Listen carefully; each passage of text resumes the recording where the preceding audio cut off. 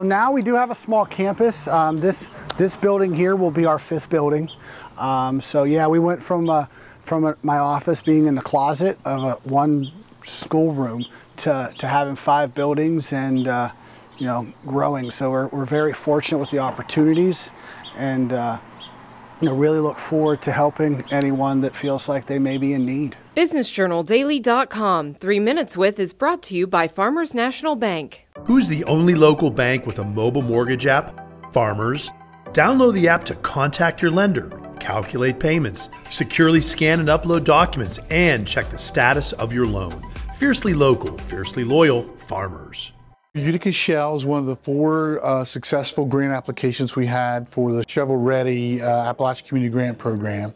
Out of 40 applications, they were one of the 4 that were selected, and we wanted to come to Columbiana County and do some other visits, East Palestine, and visit with the Port Authority and those things, but we wanted to visit Utica Shale while we're here and hear more about all the great things that they're doing, and we're excited to hear their plans. We look forward to coming back when they're more fully developed. We were fortunate enough to be the leading scorer and forward funded, so we're very fortunate with that.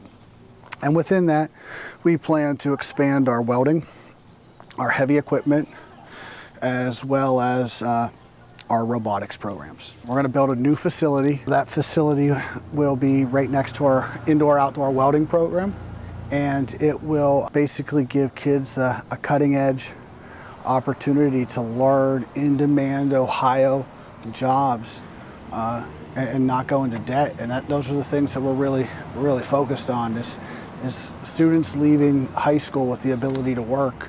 It hasn't seemed like that's really been a thing since the 70s and 80s.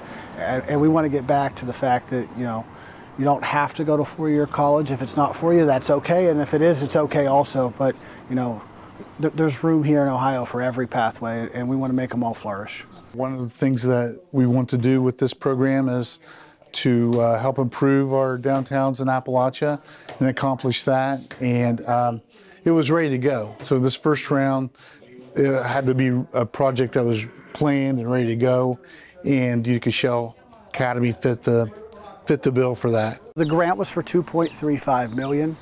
We plan to break ground between end of July, early August of this year. The grant will serve for students 9 through 12 as a welding and heavy equipment, and it will also be opened after school hours for a recovery to work program. Without even statistics, there's really not many families in the area that can say they've not been impacted by the opioid epidemic. And statistics show that, you're 85% more likely to not relapse if you're given some type of skill training and you find a meaningful job. So that's something that we're looking to partner with YSU and offer evening classes with. Now we do have a small campus. This building here will be our 5th building. So yeah, we went from my office being in the closet of one schoolroom to having 5 buildings and growing. So we're very fortunate with the opportunities, and really look forward to helping anyone that feels like they may be in need. BusinessJournalDaily.com 3 Minutes With is brought to you by Farmers National Bank. Who's the only local bank with a mobile mortgage app? Farmers. Download the app to contact your lender, calculate payments, securely scan and upload documents, and check the status of your loan. Fiercely local, fiercely loyal, Farmers.